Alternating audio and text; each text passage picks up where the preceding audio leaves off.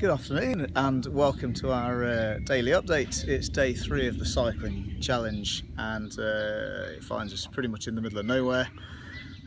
We've absolutely scoured everywhere trying to find the Premier Inn and came up completely blank, so we've had to make do with the small establishment over here.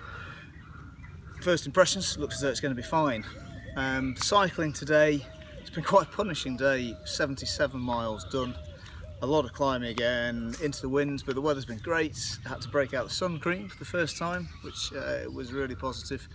So 3 days in and 217 miles have now been ticked off.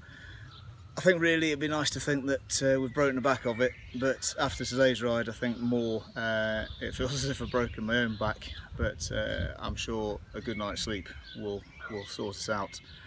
I was quite disappointed to wake up this morning with some quite bad medical symptoms. I did go and see the French GP first thing, and he's narrowed it down either to the common cold or Ebola, so we're awaiting some further tests, but I definitely have been sneezing quite a lot all day.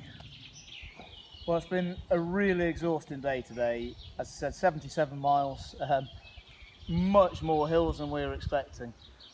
So we need a bit of rest and relaxation tonight. Obviously it's great that England are playing tonight. We've managed to find BBC in the hotel, which is really good. Come on England, and after that I'm delighted to say that we've got a karaoke session with Vanessa Paradis. So whatever you do, check in tomorrow to see how that goes. We'll probably post some videos to YouTube or whatever people are watching these days, and look forward to tomorrow's update. Thanks for listening.